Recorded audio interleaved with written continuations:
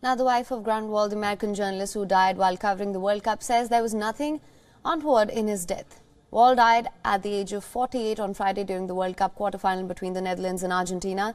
He had described feeling pressure in his chest in the days leading up to that match. Wahl had also revealed that he had been to a hospital in Qatar and been told it was likely that he had bronchitis. After the death, Wahl's brother had initially suspected foul play, but an autopsy report has confirmed that it was caused due to an aortic aneurysm.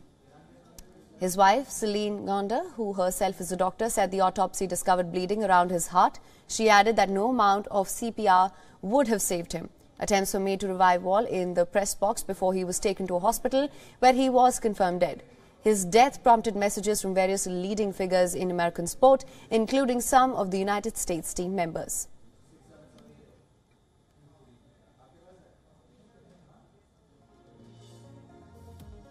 WION is now available in your country. Download the app now. Get all the news on the move.